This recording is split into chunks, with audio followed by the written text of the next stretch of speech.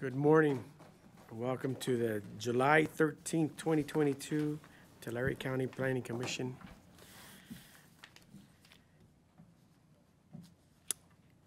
Information concerning the following agenda item is available for public consideration during normal working hours at the Resource Management Agency, Permit Center, 5961 South Mooney Boulevard, Visalia, California. The staff will assist in answering questions. For further information about the Planning Commission, see the last page. All public hearings are scheduled for certain times or as soon thereafter the matter can be heard. All non-timed items will be considered following the public hearings or when time permits. Persons wishing to speak at any of the agenda items who have made a political contribution of more than $250 to any commissioner in the last 12 months must indicate this when speaking. To join a meeting by Zoom, enter Zoom webinar 982-7528-0567 and password 339079 or use a QR code below. To provide public comment, use a Q&A feature and provide your name and agenda item number. To join the meeting by telephone, dial 669-900-9128. Enter the webinar ID 982-7528-0567 and password 339079. To provide public comment, press star 9 to raise your hand and star 6 to mute or unmute when called upon. You will be connected to the conference room to address the Planning Commission in the same manner as if you were here in person. Please state your name and address for the record to be heard by everyone in the room. Your statements will go out on live audio stream and will be included in the audio recording of the meeting. This meeting can be viewed on the Planning Commission's Meetings, Tulare County main page website. Under state law, matters presented under this item cannot be discussed or acted upon the Planning Commission at this time. For items appearing on the agenda, the public will be invited to make comment at the time the item comes up for Planning Commission consideration. So that all interested parties have an opportunity to speak, any person addressing the Planning Commission may be limited to at the discretion of the chair. In order to be considered by the Planning Commission, testimony on public hearing items must be given at the time scheduled for the public hearing. As a courtesy to those in attendance, please turn off or place in alert mode all cell phones. In compliance with the American with Disabilities Act, if you need special assistance to participate in this meeting, please contact Resource Management Agency at 559-624-7000. You will hear a lot of that over and over today. Roll call. McElroy, she informed us that she would be absent for today. Millies. Here. Brown. Here. Diaz. Here. Whitlatch. Here. Lehman. Here. Aguilar. Here. And Aliman. Here. Okay. Please stand for the Pledge of Allegiance. I Pledge allegiance to the flag of the United States of America and to the republic for which it stands, one nation, under God, indivisible, with liberty and justice for all.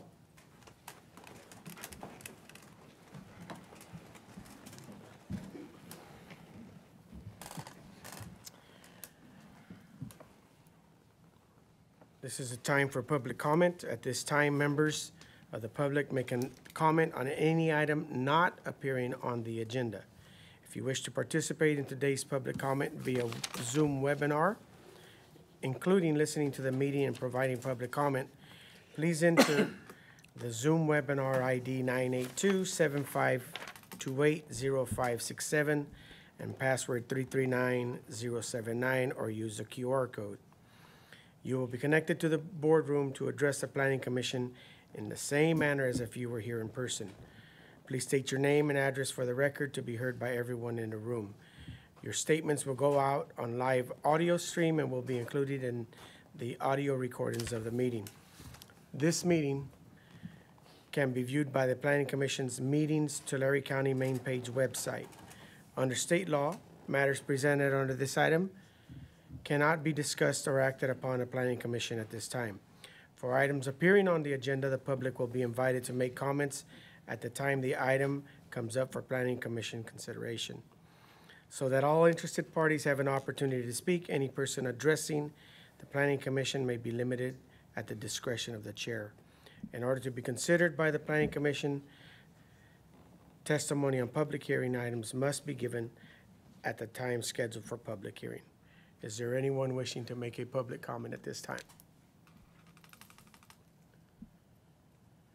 Okay, seeing none, we will close the public comment, and we will move on to the approval of the June 22nd, 2022 minutes of the Planning Commission.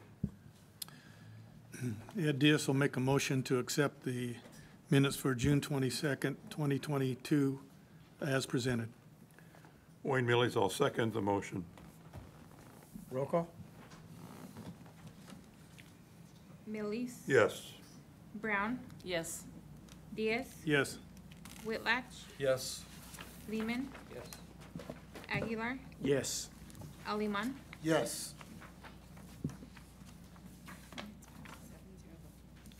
Minutes passed, 7-0 vote.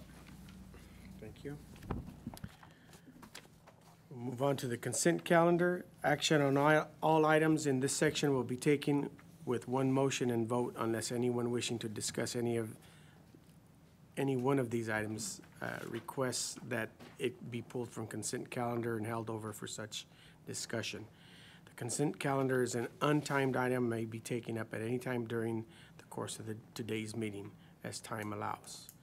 We only have the one item on here, which is an extension of time on PSP 19083. Mr. Chair, I'll need to abstain. I was the land consultant for the company that secured this property.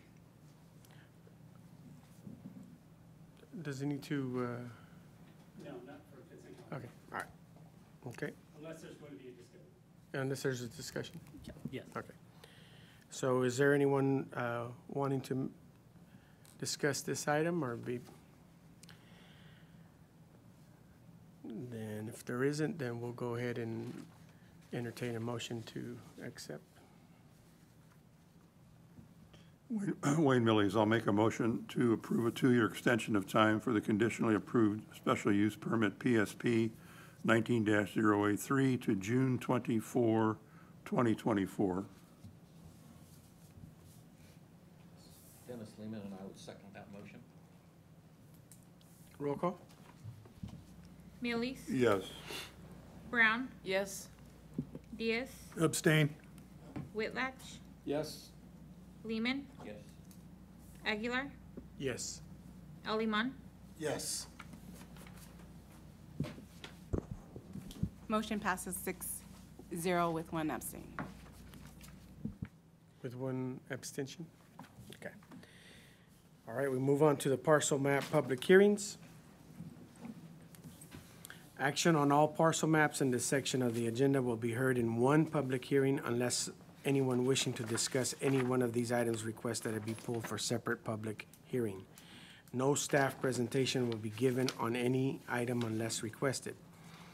In any case, there will be a separate vote on these items. If you wish to participate in today's public comment via Zoom webinar, including listening to the meeting and providing public comment, please Zoom webinar ID 982-7528-0567 and password 339079.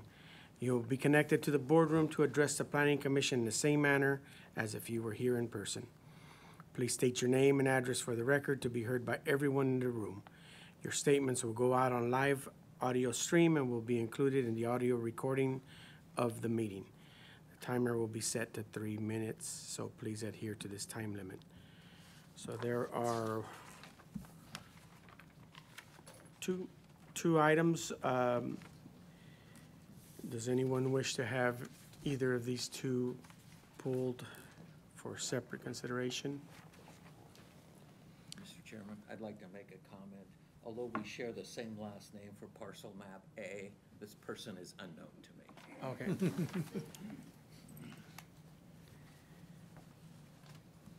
Okay, we will open the public hearing if anyone wishes to make a comment on any of these items.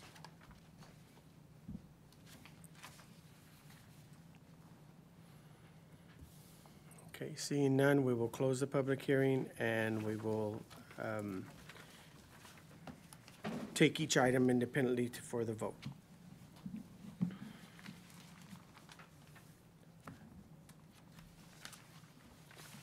You can- Since he's not related, I guess you can. Okay, I can make the motion. This is Dennis Lehman. I'd like to make a motion to approve the categorical exemption consistent with California Environmental Quality Act. I'd like to approve the categorical exemption consistent with the California Environmental Quality Act, CEQA, and the State Quality CEQA guidelines pursuant to Title 14, California Code Regulations, Section 15301, Class 1, pertaining to existing facilities and conditional approval of the tentative map number TPM 22-001 with final parcel map waiver request.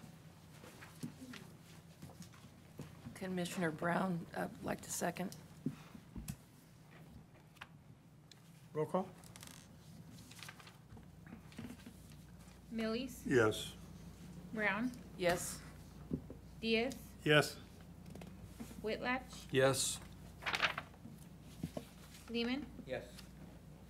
Aguilar, Yes. Aliman. Yes.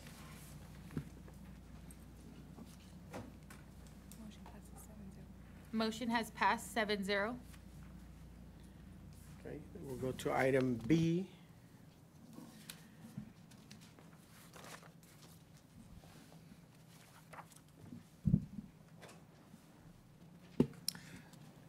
This, Carlos Solomon, I'd motion to approve categorical exemptions consistent with the California Environmental Quality Act and the state CEQA guidelines pursuant to Title 14, California Code Section 15301, Class 1 pertaining to the existing facilities, Section 15303, Class 3 pertaining to the new construction and/or conversions of small structures, and Section 15305, Class 5H pertaining to minor alterations in the land use limitations and conditionally approved special use permit number PSP. Which one Through are the you chair, reading? yeah, I think you're down one. If you go back up to item B at the top of the page on the blue agenda sheet, we're on tenant parcel map PPM 22-003. That's what I was reading. It's okay. No worries. You're just getting a head start. Yeah, I thought that's what I was reading. Yeah. So it's item B, tentative parcel map number PPM 22-003.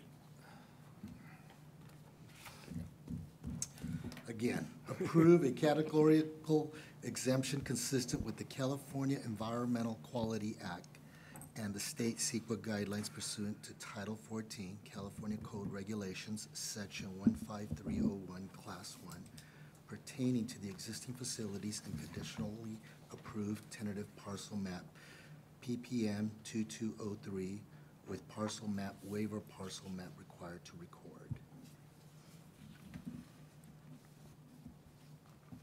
Is there a second? Wayne Lehman, Dillis, I'll I'll second. second the motion. Wayne is taller. He can have it. Roll call, please. Millies, Yes. Brown, Yes. Diaz, Yes. Whitlatch, Yes. Lehman, Yes. Aguilar, Yes. Aliman. Yes. Motion has passed 7-0.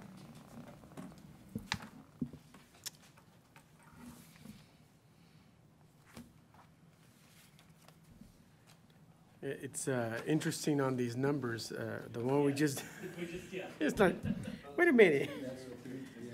PPM 22003 and PSP 22003. All right. We're moving on to the public hearing. To members of the public, if you wish to participate in today's public comment via Zoom webinar, please enter your Zoom webinar ID 982-7528 0567 and password 339079. You will be connected to the boardroom to address the planning commission in the same manner as if you were here in person. Please state your name and address for the record to be heard by everyone in the room. Your statements will go out on live audio stream and will be included in the audio recording of this meeting. The timer will be set to 3 minutes, so please adhere to this time limit. That concludes the instructions for today's public hearing. So we have special use permit number PSP 22-003.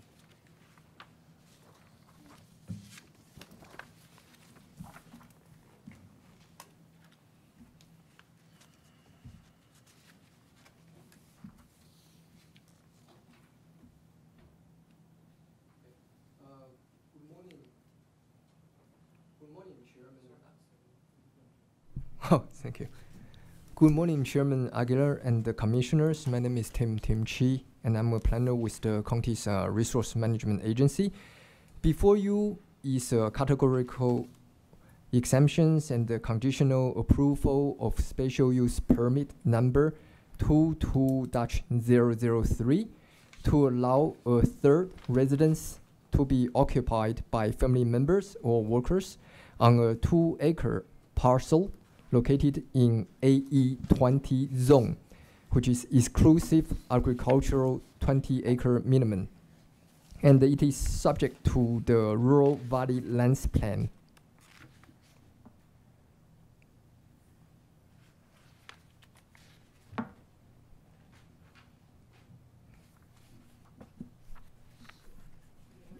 It's not moving to the next slide.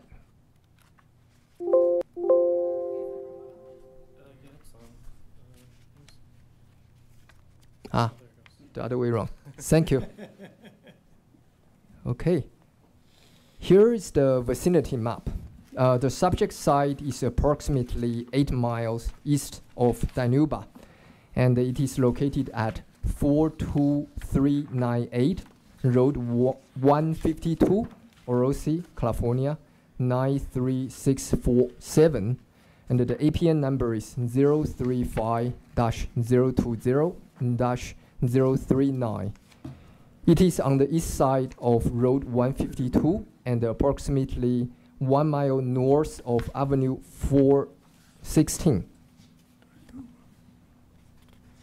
Here are the aerial and the existing zoning maps. The subject site is zoned AE20 and contains 1 existing residence, 2 existing mobile homes, septic systems, propane tanks, and a domestic well. Surrounding parcels are zoned AE20 and AF, which is foothill agriculture, and contain vacant lands and orchards.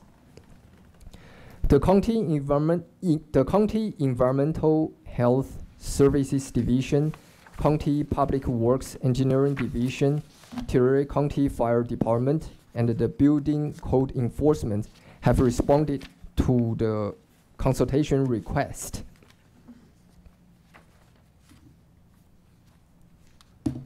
This is the site plan. Per section 9.6 of the county's zoning ordinance, AE20 zone allows by right 1 residence or mobile home for the entire contiguous property owned by 1 person, firm, partnership, or corporation, or owned jointly by more than 1 person, firm, partnership, or corporation, or any combination thereof. In addition to the residence allowed as described, 1 additional residence or mobile home for each 20 acres in the entire property will be permitted. Additional residences and mobile homes for use by relatives, farm workers, and the employees may be allowed under the use permit procedure set forth in subsection E of section 9.6 of the county's zoning ordinance. The new residence will be occupied by an employee or farm worker.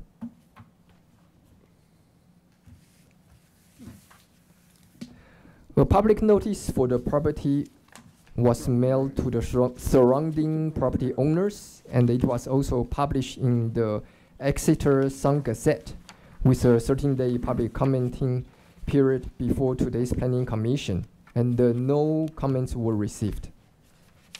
And this concludes the staff's report. Thank you. Thank you. Any questions for Tim? Just one question. Yes, sir. Applicant here today? I don't think Mr. Azongzazu is here. And by the way, the applicant only speaks Spanish. So, during the course of this, the processing of this application, we had to communicate with him with a translator. But I don't see the gentleman here. Okay, thank you.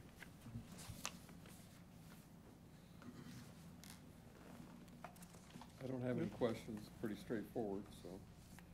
Okay, the only thing that I've got is,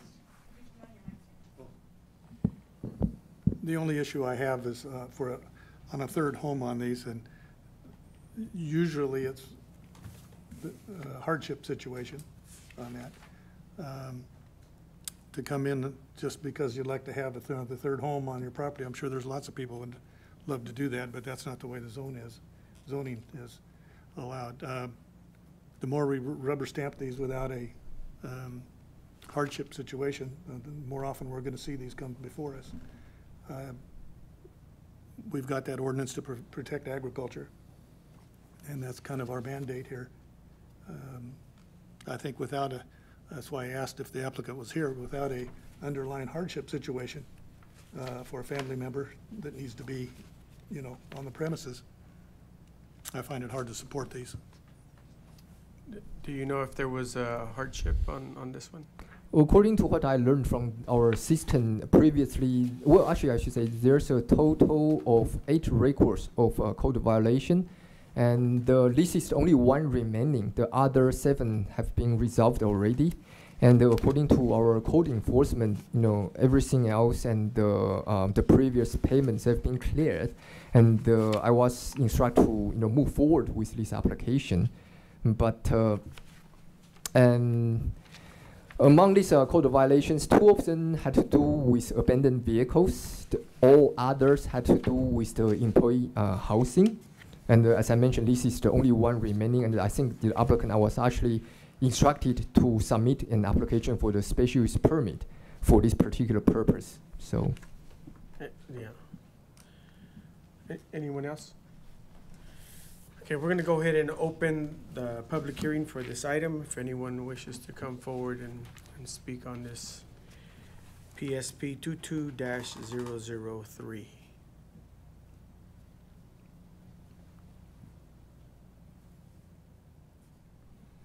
I don't see anybody. Go ahead and close the public hearing for PSP 22-003. Are there any other questions of the commission? Mr. Chair, I will make a second comment here. It is an existing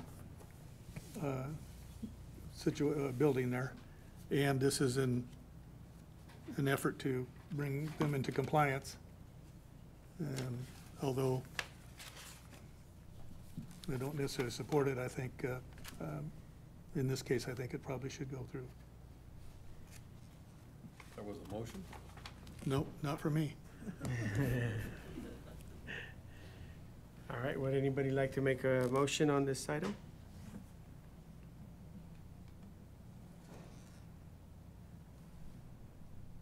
No? I'll make a motion to approve a categorical exemption consistent with California Environmental Quality Act and state CEQA guidelines pursuant to Title 14 California Code Regulations, Sections 15301, Class 1, pertaining to existing facilities. Did I read that already? No. Section 15303, Class 3, pertaining to new construction or conversion to minor alterations of the land. Use limitations and conditionally approve special use permit PSP 22-003, subject to the findings and conditions. Wayne Millies, I'll second the motion. Roll call? Millies, Yes. Brown, Yes. Diaz, Yes. Whitlatch, Yes. Lehman, Yes. Aguilar, Yes. Aliman. Yes. Motion passed 7-0.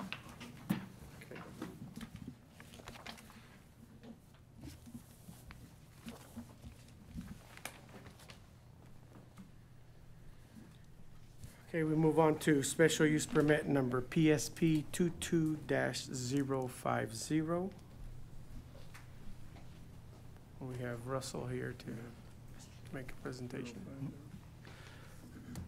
Good morning, Chairman Aguilar and Commissioners. I am Russell Kashua, part of the county's project processing division. Before you this morning, I have a special use permit PSP 22-050, requesting one motion.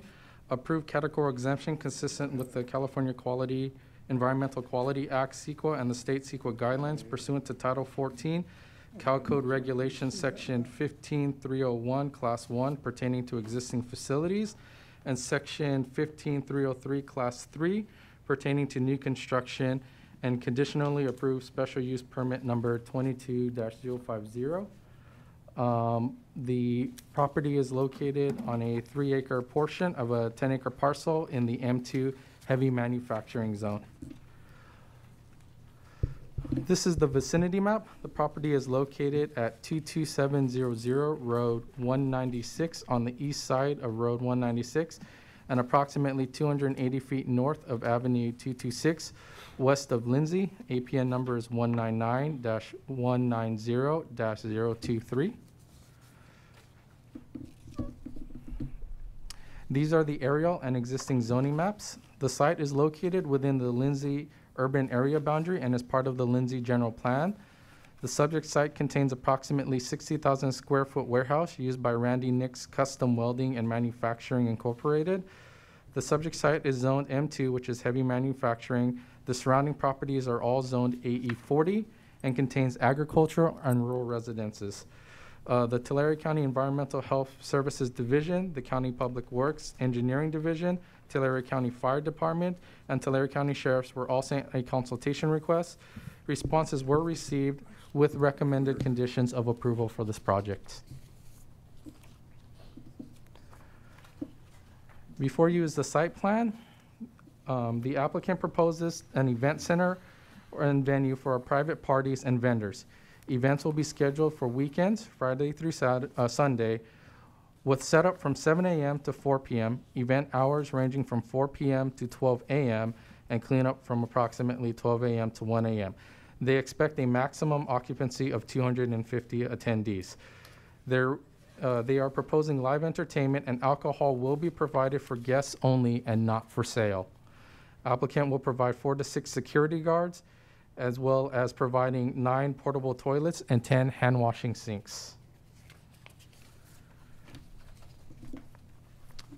A public notice for the project was mailed to the surrounding property owners and published in the Exeter Sun Gazette with a 10-day public comment period. The county has received 7 letters, as well as a petition and a letter from the Tulare County Farm Bureau, all in opposition to this project. This ends staff report. Do you have any questions for me or the applicant, which is here as well? Anyone have any questions for Russ? Is there a limit use permit that they're applying for? Is there a maximum number of events to be, that can be held every year? Yes, it will be 12. I thought I read that in there. I just wanted to make sure. Yes. Thank you. And it seems like the other ones we approve, typically they limit they don't go past 10 o'clock at night. Yes, and with our noise ordinance, we don't allow any amplified music after 10 p.m. So generally, the area between 10 p.m. and 12 p.m. is kind of the wind down period where they stop playing music and allow guests time to, kind of leave and that type of period. So it's not technically cleanup time yet, but it is still within the event period, but there's no more music. But yeah, that is part of the conditions as well, that no amplified music will be allowed after 10 p.m. Anyone else? Okay, at this time, we will open the public hearing for special use permit PSP 22-050. And if there's anyone wishing to speak on this item, there will be a Commissioner, lim- we have the Farm Bureau online that they would like to speak if Okay, you want to let we'll them go ahead and first. listen to them first. Okay. Through the chair, it does appear the sheriff is here, and we'd like to hear their comments as part of the presentation while he's here. So we'll listen to the sheriff and then we'll go to the Okay, Farm Bureau. thank you. Good morning. Good morning. My name is Lieutenant David Dela Cruz with Tulare County Sheriff's Office, and I'm here in regards to this permit. In regards to the calls for service that we have received, as in the Sheriff's Office, we have received 20 calls for service as of 2019. 9 of them were from 2022. And 2021, we've had 5, 2020, 2 of them, and 2019, 4. Out of those calls for service, they have ranged from loud music, assaults, underage drinking, public intoxication, hit and run, sexual assault, medical requests, domestic violence, missing juvenile, along with, we've had several calls where security guards requested our assistance to clear the area or to assist them with fights. That's it. Any Any questions? questions? No, but it's helpful. All right, thank you.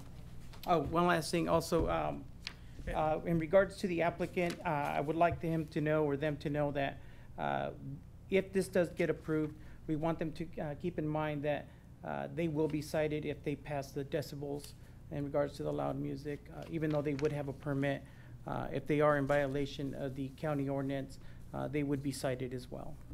So these were all events that were not approved, obviously, because it wasn't, That, I do not know if he had a permit or not at the time of the calls for service. But, you know, again, if this does get approved, we want them to be aware that even though they do have a permit, they would still be, they are still subject to being cited. thank you. Thank you. I think there's one a month. Is that what the proposal is? Well, One event? 12 per year is what. 12 per year, 1 month. So were you called out more than one time in a month? That I do not know. I can tell you that just in 2022, we've had 9 of them. We're just in July. So, yeah, they've had a few within a month. Okay. So, okay, Thank you. thank you. Through the chair, there was one temporary use permit that was approved last year. It was PSB 21-107, which was applied for in October. So they were allowed 4 events last year. They were allowed 4 events last year? They were allowed the 4 events through the temporary use permit. That's what they're applying. Lieutenant, how many did you say in 2021? Because there were only 4 events. Yes, sir. According to our calls for service for 2021, we had 5. Okay, thank you. Thank you. Okay, We're still waiting on her response. We can continue. okay. Then we'll go ahead. We have opened the public comment period, so I think, Through the chair, typically we allow the applicant to speak first and then the Okay. others in opposition to follow. please state your name and address. Thank you. My name is Gilberto Baca, and I'm the applicant for this permit, special use permit. In regards to the events, this is not public events that we're having. We're a farm labor contractor company, and we have also educational events for their families. We have trainings. Sometimes after the training, we have some music on. In regards to the sheriff's reports, sometimes they get called like around 7 o'clock in the afternoon for even the small music that we have right there outside when we're working. And they will show up by 7 o'clock before even it gets dark, saying that it's too loud. So all the calls that he's been getting is not especially events, public events. They're not for hire events. They're either co-workers in-house. I guess you can say events, but not events for hire outside. That's in regard for that. Also, the three closest residences, the three closest houses, I talked to them. I've been talking to them since ever I know them, to make sure that we're good neighbors with them. One is on the north side of the property, which is not on the list of the opponents. The other two, they're right on the south side, on the property after the orange block. Then another one is across the street from our place, and then one is on the other side, a little bit more to the north, to the south side, and they're not opposing to it. In fact, I was talking to one of them as I was driving this way, and he said that he absolutely doesn't hear anything to the inside of the house. He said there's sometimes on the outside, but not to be disturbance. So I just wanted to get those phone calls that the sheriffs are getting. They're not for events that we're having for basically for hire. Did he state his address? I don't remember. The address is 22700 Road 196, Lindsay, 93247. Any questions of the applicant? Yeah, Mr. Baca, have you been in contact with any of the, I'm sorry, Mr. Baca, have you been in contact with any of the people that are in opposition to this and had discussions with them about your activities? Only with one, and I did, I don't recall the name, but I think she's here on the list. Mm-hmm. And I did commit it that we're gonna be, if we get all the permits or everything in line, I did already order doors, because this is not an outside facility event. This is an enclosed 1,500 square feet facility that we already ordered doors to enclose it. So absolutely, there's gonna be no noise coming outside. And I did commit it to her that we're in the process of, as soon as we get those doors, we'll get them installed.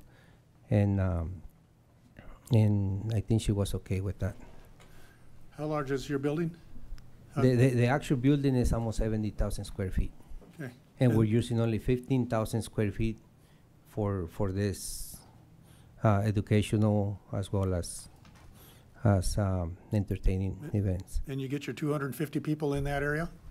Oh, you can fit a lot more than 250.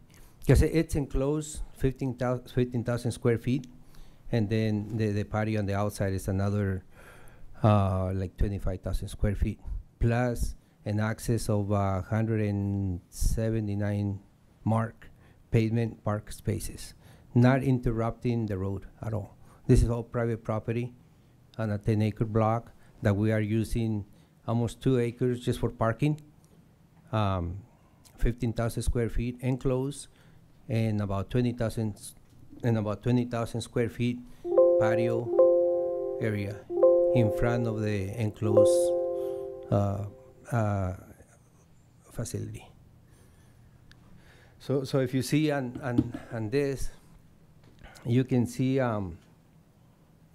where that, can you so this is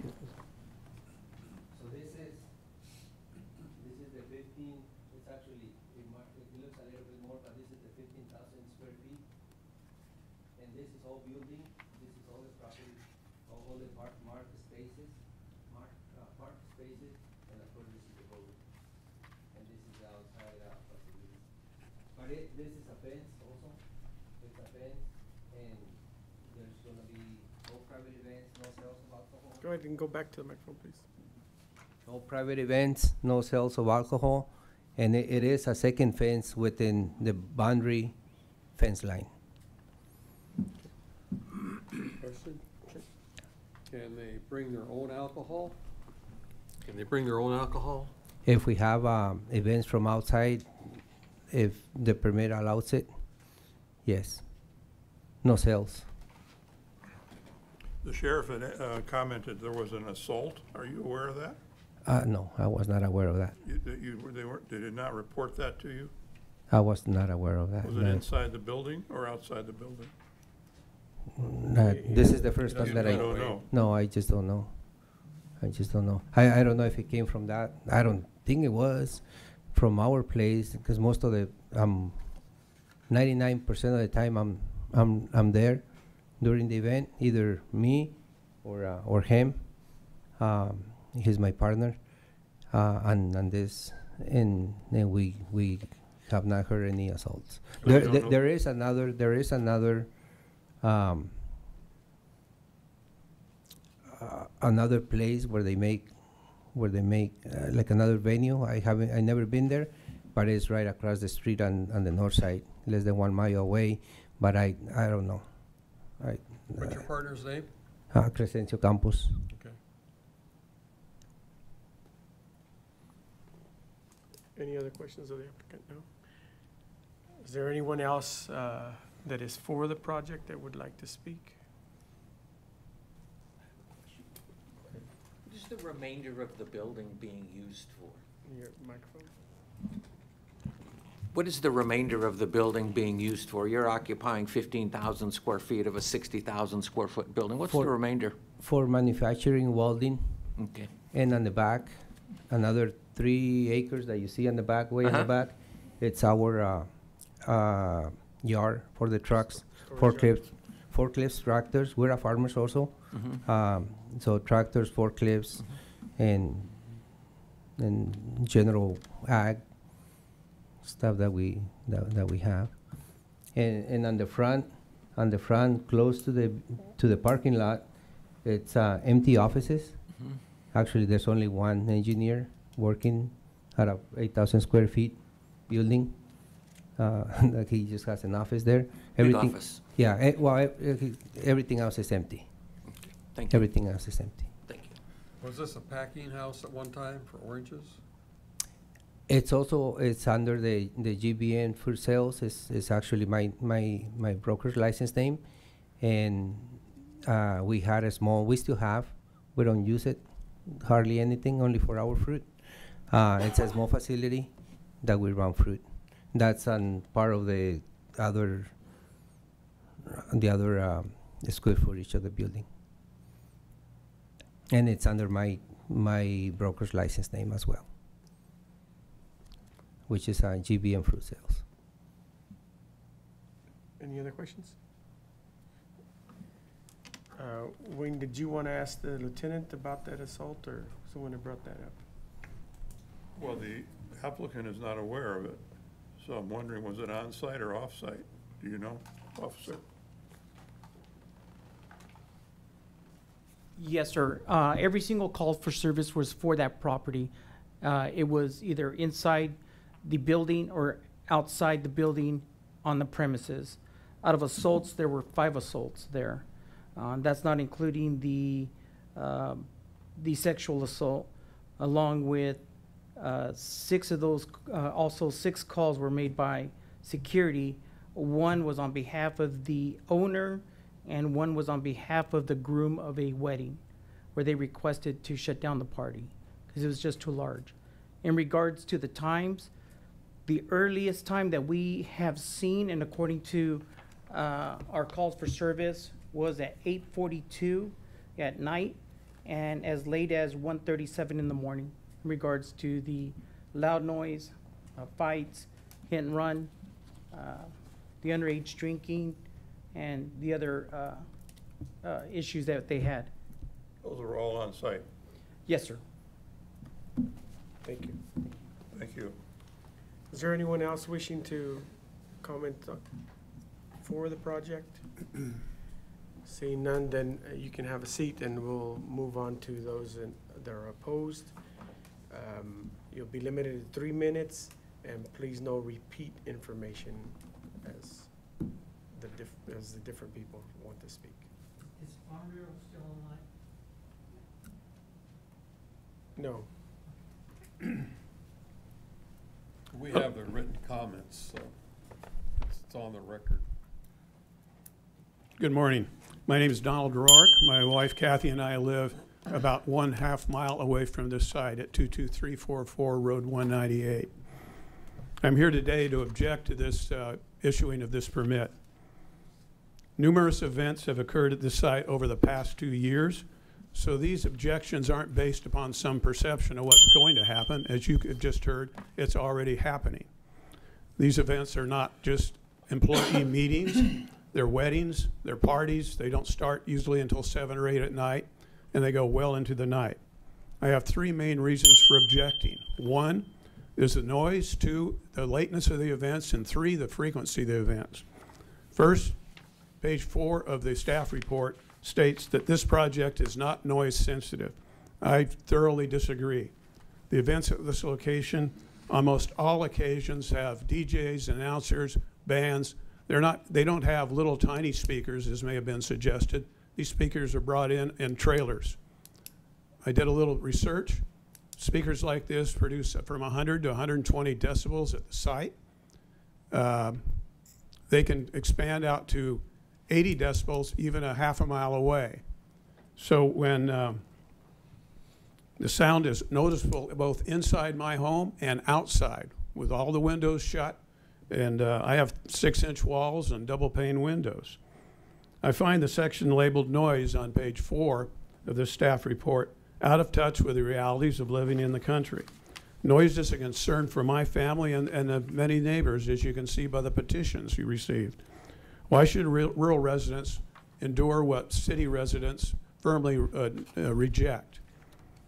Late night events, they've occurred well past 10 p.m., well past 11 p.m. as was reported by the sheriff. The frequency of the events. In 2022, we've been counting. There's been 35 events at this site. I can assure you these are not employee orientation events. These are parties, weddings, limousines, people dressed up. They look like, some of them look very nice. But in addition to the dates described that you've received in your staff report, you can add June 17th, 18th, 25th, 26th, July 2nd, July 9th, and 10th of this year. The staff report is silent about this. In fact, page 2 of the cover page that you're looking at says no events will occur until a special use permit is approved. This clearly misstates what's actually happening. These events have never ceased in 2 years, well past the 4 event permit that was issued last year. So how can this happen? How can a business like this operate a permit continuously for 2 years in Tulare County without a permit? Where is the respect for public policy? Where is respect for your neighbors? I offer a final prediction, which is my opinion. Whether you folks approve this or not, there are going to be 20 or 30 more events at this site, and they're going to be paid commercial events. Thank you for your time. Hold on. Any questions? I got it. No? Thank you. Thank you. Thank you.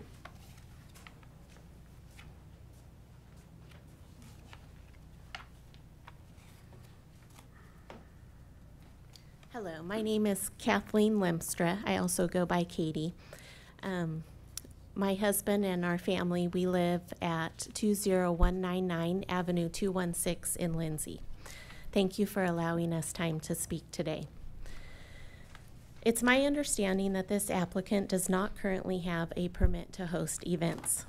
As Mr. Rourke stated, we have logged 35 events since January 1st of this year. I have a copy of the list if you would like to see it.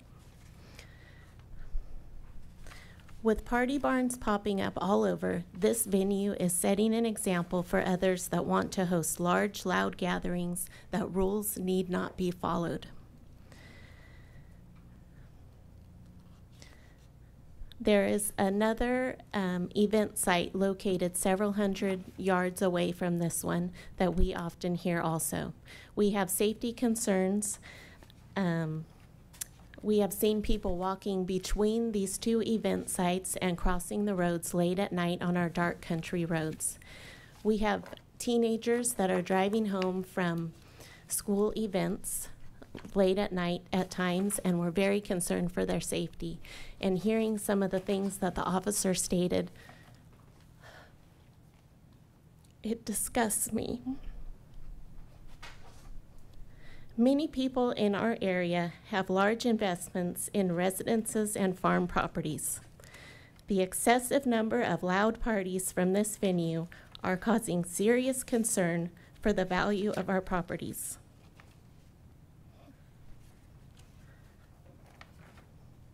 In conclusion, our restful weekends have been replaced by sleepless nights due to a facility being run illegally, irresponsibly, and lacking common decency and respect for our nearby residents. I would like to say that I am the one who spoke to Mr. Baca. I reached out to Mr. Nix, the owner of the property. I called him and asked him to have his renter please quiet down. I had no response from Mr. Nix. He gave my phone number to Mr. Baca, and Mr. Baca called me. Thank you. Any questions? Pretty clear.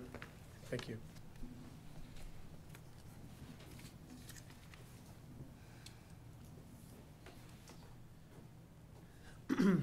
Good morning. I am Bill Lemstra. That was my wife, Katie. Address is 20199 Avenue 216, Lindsay, California. Thank you for allowing us to be here and voice our concerns. We don't take this matter lightly. We know that everybody needs a place to get together and gather and enjoy each other's company.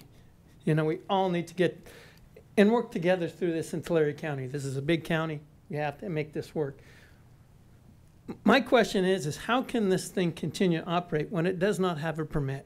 As she stated earlier, it's 33 events. I go out at night to change water on a Tulare ranch, and I see the events going. Lights are blaring. It's usually 10:30, 11 o'clock at night, and it's going hot and heavy. You know, so who is going to regulate this? Who's in charge? The one that we've been given to is Tulare County Sheriff's Department. They are the ones that are getting these calls at 10:30, 11:30, 1:30 in the morning.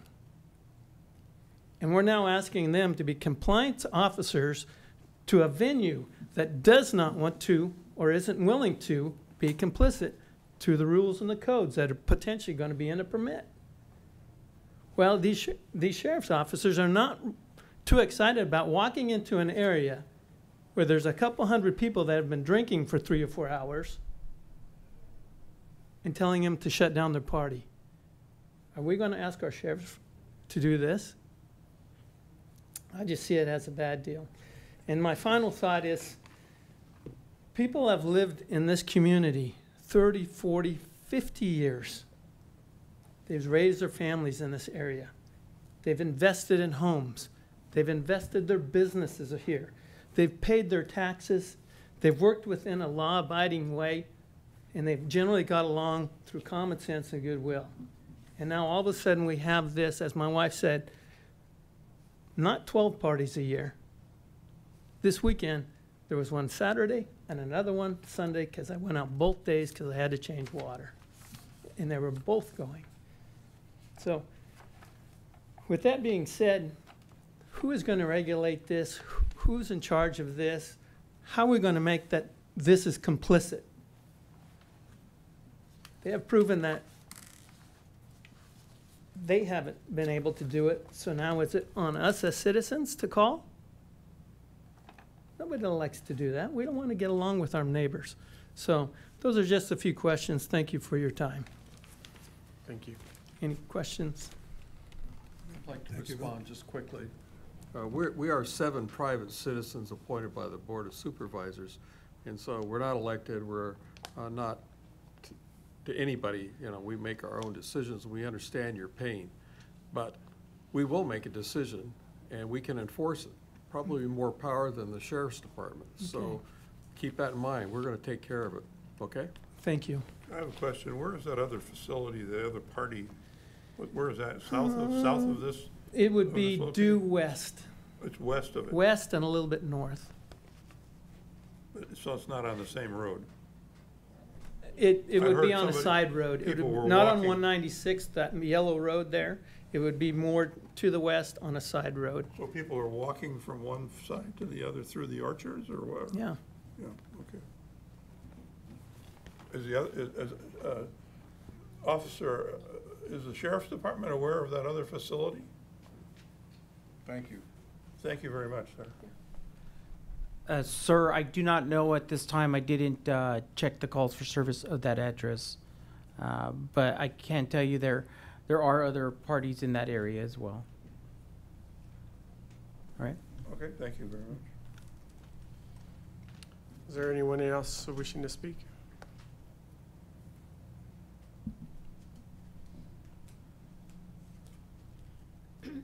Hello, my name's Marlis Brownfield, and I live at 22105 Road 203. And I've lived there for over 50 years with my late husband. We raised our family there, and we've always enjoyed peaceful country life. But that isn't the case anymore. There are loud parties at night, and they go into the early morning hours. And so I just oppose this. Thank you.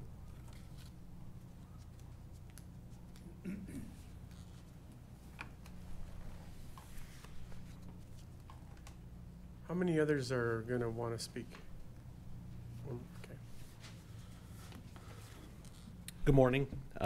My name is Mike Brownfield. My wife and I, Amy, live about a mile away in West Lindsay. Our address is 20110 Avenue 220, and I won't go into too much detail.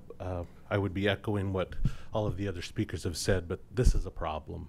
And I've lived here, born and raised in West Lindsay, have lived there for almost 20 years now, and never have I seen anything consistently cause this much trouble come into the area. And I think you guys really need to take a good look at this. I also have concerns about how many of these facilities may be very well popping up in the future. In addition to this other facility we talked about that's across the street, it's my understanding that there's even another one, possibly within a mile and a half away to the northwest, that is operating as well. So questions I have is how many of these can be approved?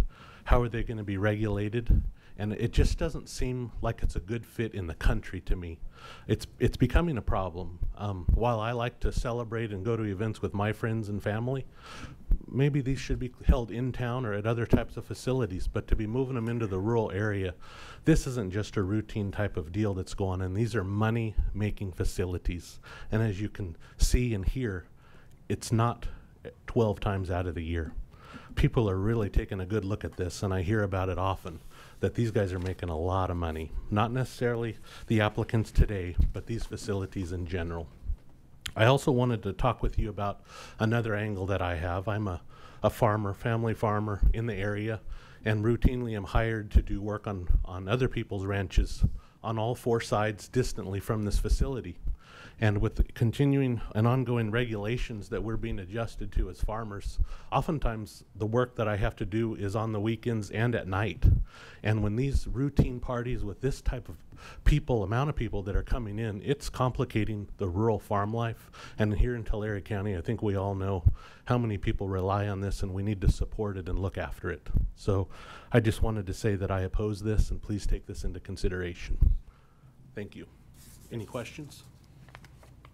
Point. Okay.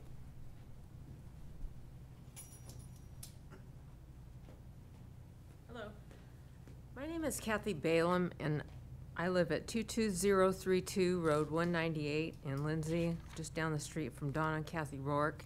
And I didn't come here prepared to say anything and wasn't going to speak, but I have to say that this place that we're talking about right now came in after the one on the other side of the street started, like probably a couple years later. I can't tell you exact dates, but when we first moved out there in 2005, someone else owned the property on the street, and they sold it to the people that now occupied on the west side of 196, and they started having these parties.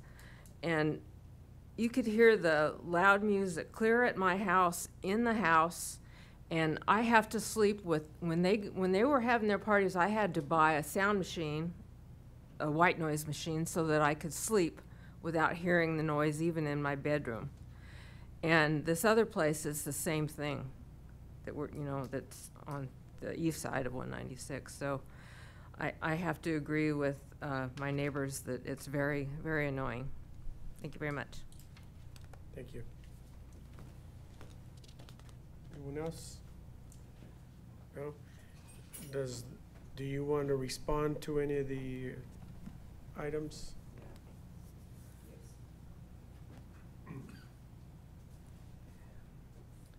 For the, Go ahead and state your name again, please. yeah, Gilberto Baca, on address 22700 Road 196. I understand everything. We farm, we're a labor contractors. We deal with many growers. I deal with probably all of your neighbors around, Monte Vista Ranches, well, you name it, we've been working with them. In fact, I asked Guy Wallerman, and I'm going to mention him because I know he was called to be into this meeting, or he was called to be into the sign the opposition, and he didn't. Just because he thought that the noise wasn't enough reason for the noise. The noise wasn't strong enough for him to be here. I did talk to him. Another grower that it's right south of us, probably closer or next to Speak to us. to Speak to us. yeah, or close to one of them. He did sign. I talked to him and about the noise, and he said that the noise was once in a while was loud, early, and then it disappeared. So he's not here either, because I understand, and I get their point. I completely get their point. And I'm not here to be a bad neighbor. I'm not here to annoy anything. What we're asking here for this permit, it's like you said, if we get a permit, there's regulations that we need to follow, and we are going to follow the regulations, right to the point. In fact, that's why we spend almost $14,000 on doors to be ready for this permit, and that will take care of the noise for sure. I guarantee that will be. So and going back into the decibels, and some of the complaints, I guess, it says that you can hear the noise even up to 4 miles away. When we have, and we can submit those mini videos for the decibels that the sheriff department and not that one of the sheriffs, not him, but somebody else that went in, he told us to download an app for the decibels, the same decibels that the sheriff department uses, and focus it on like a mini video, focus it on the property and record, and we have those recordings for the personal events that we had, and they're all within the 60, 57, 60, 62 decibels inside the first fence, not on the property line fence. And then we have those on request of the sheriff's department. So if you have any other questions. Mr. Baca, sorry about that, guys. Mr. Baca, the noise we can probably handle. There are ways to get that. We can measure it. We can change it. What really concerns me, though, is your inability and your security's inability to control your crowd, your people. We've had 9 calls already this year. I don't know what a person does to make people act right, but it concerns me because to this point in time, you haven't been able to control your crowds and make it a respectable event. It troubles me. That's my issue with it. Yeah, no, I understand all the phone calls, and like he was saying that, I guess there's been phone calls from even our part of it. 2, I believe, 2 of them. Yeah, one of them I wasn't aware of it. The other one I was, and it's just better to be safe. Like they're saying, better to be safe than sorry. That's why we call to make sure that they take care of the people trying to get get in trouble more. So that was to avoid potential problems. And I think an hour part of it, or for us, it's just better. And we did call on that one time, or 2 times basically. It's just better to call before trouble gets bigger. So that's prevention, actually. That's prevention, instead of letting it go and try not to get noticed and get a bigger problem.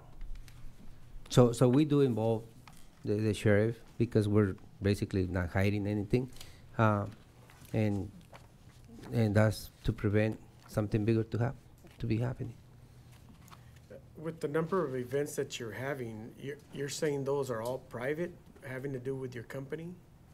We have about 757 up or down employees. And so they all can use this facility free, or how does that work? So most of the times we had maybe three weddings from family members. In fact, a birthday party for my son, baptism, and so we have this property that we fix mainly for trainings, and we have proof of insurance people coming in from us, workers' comp insurance people, to come and do seminars. So when the COVID, there was absolutely, going back to in 2 years, we absolutely did not did any events when the COVID season came in. Absolutely, and I can show you, I don't know how I can prove it to you, but there was absolutely no events going there during the COVID time, with the exception of 1 or 2 trainings that we had, chairs every 7 feet apart for training purposes, because everywhere was closed, and we had to have these trainings for safety purposes. Sexual harassment trainings, supervisor trainings, CPR trainings, we had to have those for our own employee safety. And that was the only events that we had during that COVID, it was less than 2 years ago. Any other questions? Well, page 11, and this pretty much is the bottom line. The Planning Commission can approve a request for assemblage of people for entertainment and educational purposes. When it can be shown that approval of said use will not adversely affect nearby residents. So I guess we need to be more specific.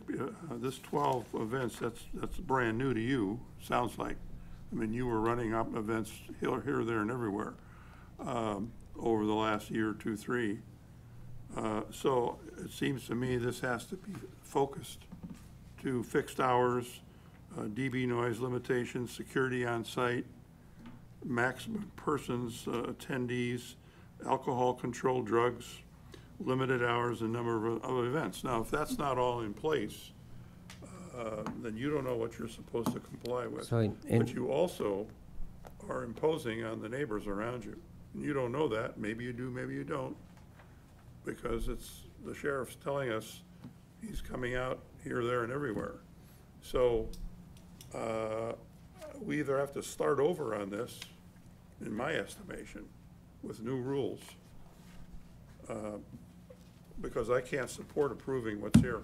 So in fact, on why we started with this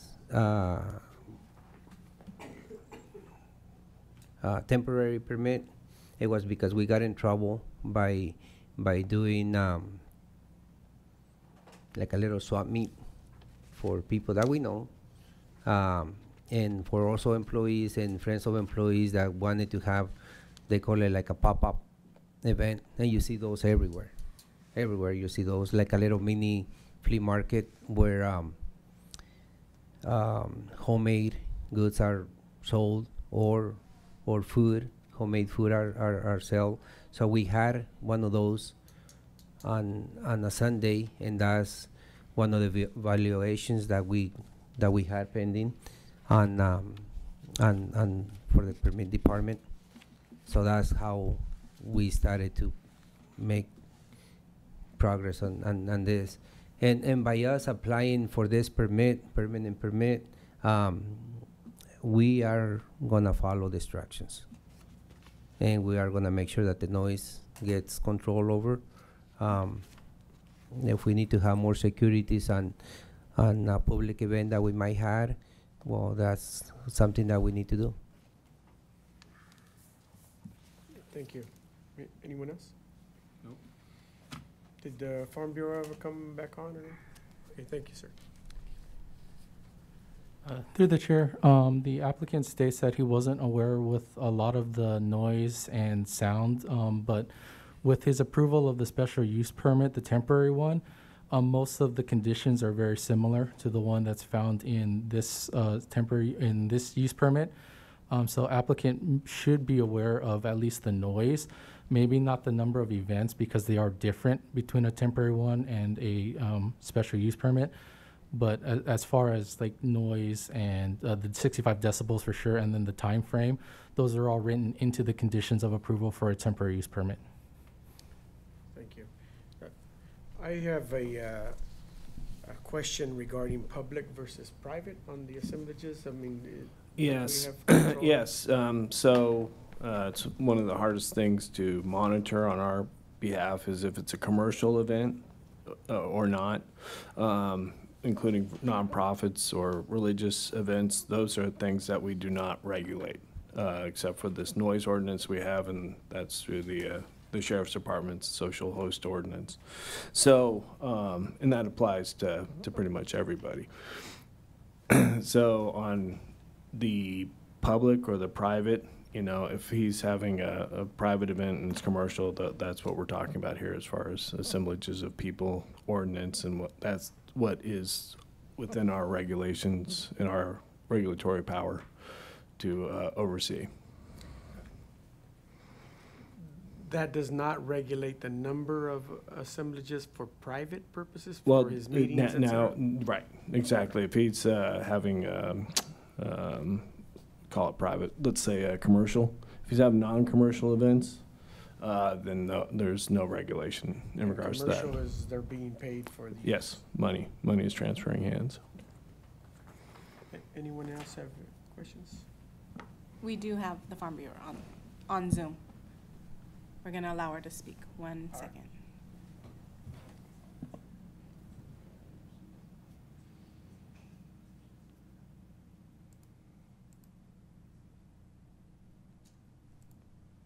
Can you hear me? Yes, we can.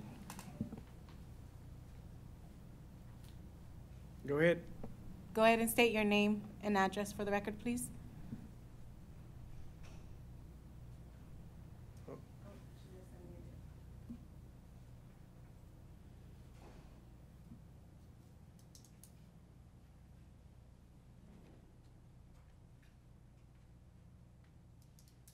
She's still there?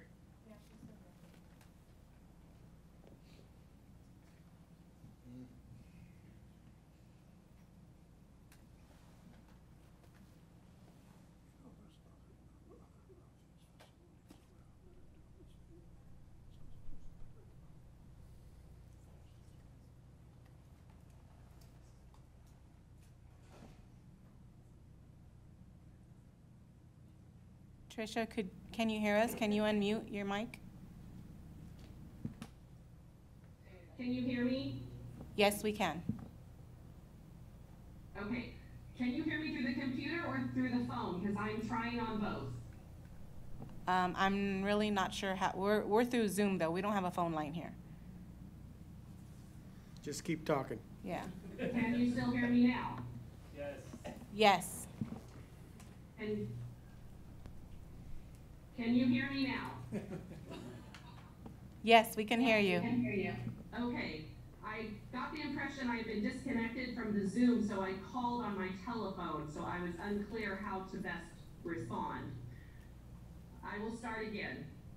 I'm with the Tulare County Farm Bureau. My address is 737 North Ben Maddox Way, Visalia, California 93292. My name is Tricia Blattler. I'm their executive director. The Farm Bureau has traditionally opposed seating villages and entertainment venues of this nature for all of the reasons that have already been cited by both law enforcement and neighboring property owners. I think it really does speak to a larger problem, and I understand that the RMA and the Sheriff's Office, under Sheriff Sigley, has communicated with me that we are looking to find a way to better address these concerns, because this is just one of many that have both violated temporary use permits and completely disregarded the rules that have been set forth for these kinds of establishments. I am not confident that granting this permit with any type of new rules or more stringent conditions will change the behavior of what's been going on in this area. Farm Bureau usually speaks to consistency with the neighboring properties, and certainly there's already been a farmer or two speak to the fact that maintaining cultural practices can be difficult. There is also a potential for a statewide pesticide notification regulatory change that's going to make it even more difficult for growers to apply chemicals without a huge amount of additional foresight and notification. I would ask that if a property like this is going to be allowed to have events after hours and on weekends and evenings when they could impact those growers' applications, that they too would have to provide 3 or 4 days advance notice of these events to all the surrounding properties. But most importantly, I just think this really is a symptom of a much larger problem. The Farm Bureau gets called several times a year on these types of illegal centers that have been doing these kinds of activities for months, if not years. We ask code enforcement and law enforcement to go out and investigate and correct the violations. And often it takes years, if maybe never gets fixed. So I implore you to definitely use this one as an example to create better policy for all of these kinds of centers across the county. I know one commissioner has already stated that the Chapter 3, Section 16 use permit requirements say, you can only provide that permit if an establishment will not be detrimental to the health, safety, peace, morals, comfort, and general welfare of persons residing or working in that neighborhood, or to the general welfare of the county. I can't see under any circumstance where this facility is going to be complicit. I thank you for your time, and I request denial. Any questions of Tricia? Thank you, Tricia. All right. This is last, huh? You gonna close it? This, if there's anyone else that's wishing to speak, otherwise we're gonna close the public hearing. Okay, seeing none, we will close the public hearing portion of this and turn to the commission for, if you have any questions of staff or if you want to discuss.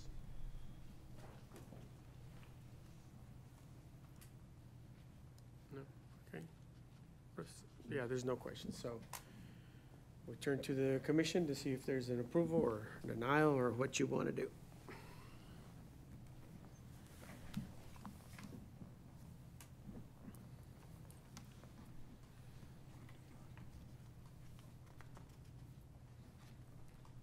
You want to make a motion?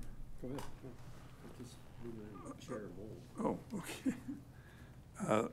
Wayne Millies, I'm going to make a motion that we deny a categorical. Through the chair? Yes, sir. If we're going to deny Yes. or make a motion to deny, we tentatively make that decision at this time and allow staff to make the findings for denial. So we'll bring it back, date certain, if that's the direction. So my verbiage is what? A tentative denial to be brought back for further findings by staff for the motion for denial. I'll make a motion that we approve a tentative denial of this application with the recommendation we send this back to staff for further findings for denial. And Velma, what's the next date certain? July 27th. July 27th. Date certain will be July 27th, 2022. I'll second that motion. Roll call? Millies, Yes, yes on my motion. Brown, Yes. Diaz, Yes. Whitlatch, Yes. Lehman, Yes. Aguilar, Yes. and Aliman. Yes.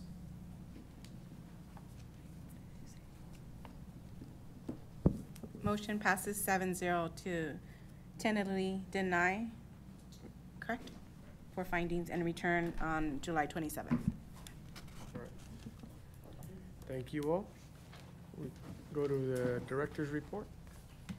Through the chair, Aaron Bach, Planning Director with Resource Management Agency. I did want to follow up. We are looking at many different ways to attack this issue that is coming up more and more recently. Mr. Washam's working with the Sheriff Department to look at an ordinance that will hopefully address some of these concerns, and we will be looking to strengthen our use permits and our temporary permits to make sure that people who are following the rules, that they do follow the rules, and hopefully that gives us a little bit more teeth and power to restrain some of these activities. It's post-COVID. It seems to be a change in the atmosphere out there. There is cash to be had, and lots of it from these events. So we're looking to create ways to deter more of this. And the social ordinance right now does deal and address with the noise itself. And the sheriff's been getting a lot of calls, and we're hearing more and more about that at the Board of Supervisors meeting. So this is something we're definitely looking into, and hopefully at the same time you don't want to totally deter business in any form in the county. So it's, you know, weighing those two sides of it. The other thing that is difficult from a code enforcement perspective is to know, you know, taking the veracity of the statements of the people making application or not, whether they are having commercial events or not. You know, how far do we dig into or audit or get warrants to find out if their bank accounts, if they're making money with these things or not. So a lot of things to think about, but we are actively pursuing that.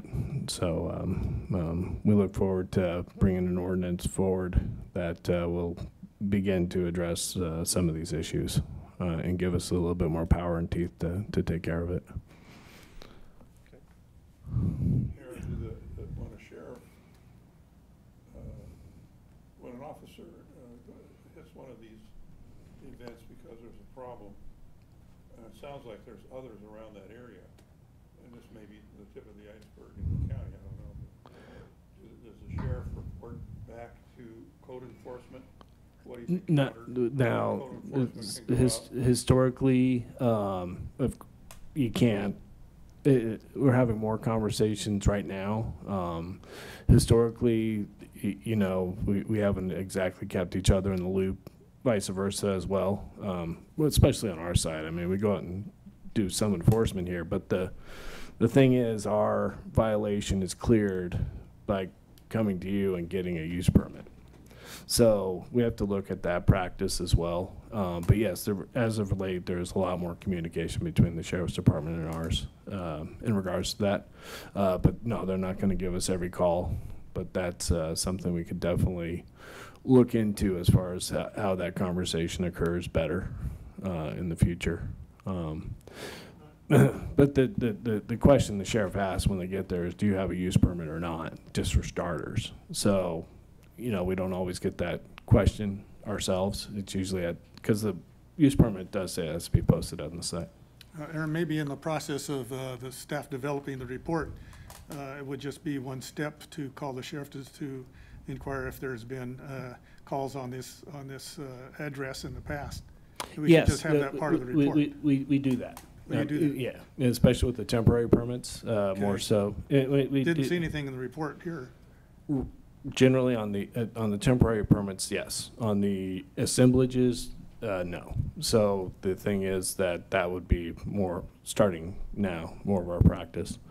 And yes, the dialogue, the conversation needs to occur, especially, like I said, post-COVID. It's the landscape out there has changed to even before I got here 10 years ago. You know, we have not seen this much activity before. I would say in my 23 plus years as a planning commissioner, I've never seen the sheriff here. And so, you know, it just tells you that this is a nuisance, so. Yeah, and we, through all of the times I've sat here, I don't think we've seen a case quite like this one. But again, I think, I don't know what it is. I think we're seeing more of it. So, and maybe it's the cash, maybe the inflate. Yeah, you know, but those were like 1 or 2 a year. You know, there might be there's 5 or 6 in this area alone, and so getting and defining all of those is difficult, whether they're commercial or not. But yeah, if you're not able, especially if they're non-commercial and you're having this many issues, why would we as the commission or as the RMA want to look to approve a project that would allow you to have commercial, which has larger ramifications, you know? So again, that's being discussed right now, and we'll see where it comes out, but I think you'll see an ordinance moving forward. Thank you. So this site goes dark, but what I heard from some of the opponents out in the audience is there's some others sitting in the background someplace. So their problem's not totally solved from what I'm hearing. No. And so that's what we're looking to achieve. And again, you know, you go out on a code call, you investigate, and we'll be looking to see if the fix is to, I mean, if you've already had 12 events this year, why are we going to give you another 12? If you've already had 4 events this year, why are you going to give you another 4? Again, if it's one in an area, not a big deal, but if you start having 5 or 6 in a given area, it does become a much bigger deal if you're having 24 parties and nobody has a permit. So. Anything else? Well, I could talk about adaptation and resiliency, but I think you've heard enough about it. So I'll just leave it at that today, but I did want to make sure the commission is aware of that. The one thing I did also want to correct is I had thought that all of the GSAs are in line with that, and that's not true. There's 2 that haven't quite bought into our process yet, so there are somewhere between 30 and 40 well permits that are still kind of outstanding, but haven't heard too many rumblings, but the larger GSAs have all come into doing our process. So just to make you all aware. Velma, on that letterhead, it still has Pearson as the vice. What does it say? So I don't even know who the vice is now. You are, so probably want to change that. Thank you. Okay, if there's nothing else, then we'll go ahead and adjourn this meeting and report back July 27th. July 27th. Thank you all very much.